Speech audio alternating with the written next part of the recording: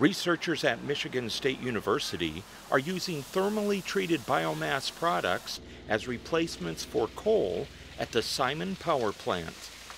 What's interesting and unique about this is that there were no modifications needed in the plant to burn this material. And so it's a direct drop-in replacement for coal.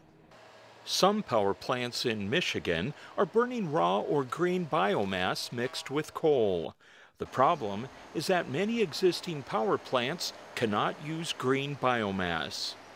They were designed to burn either coal or natural gas, and they cannot burn chunks of wood or bales of switchgrass. So what do we do with those plants? We need another piece of the puzzle.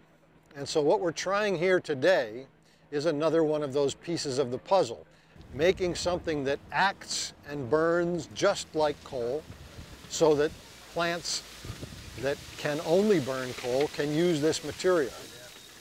In the lab, biosystems and agricultural engineering students convert kilogram quantities of raw biomass wood chips into torrefied biomass. We raise the temperature of biomass from room temperature to 200 to 400 degrees Celsius with the goal of partially charring that material. And so we add heat without oxygen and essentially char the material to a form that's more akin to coal.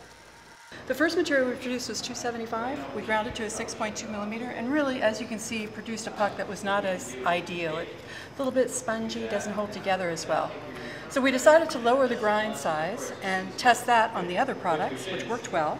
And once we discovered that 263 was the optimum temperature, we then took that further and explored heating the briquettes in addition to the grind. And once that was discovered to be very nice, we took another run and decided to grind the biomass even smaller to 2.2 millimeters. And you can see that the 2.2 millimeter heated briquette it's just a fine quality briquette. It's got a nice shiny surface which could indicate that it's starting to get properties where it won't allow water penetration. Definitely a point to explore is going to a smaller grind size and heating it and seeing what we can produce. Getting out of the textbook and into the lab for hands-on learning is important.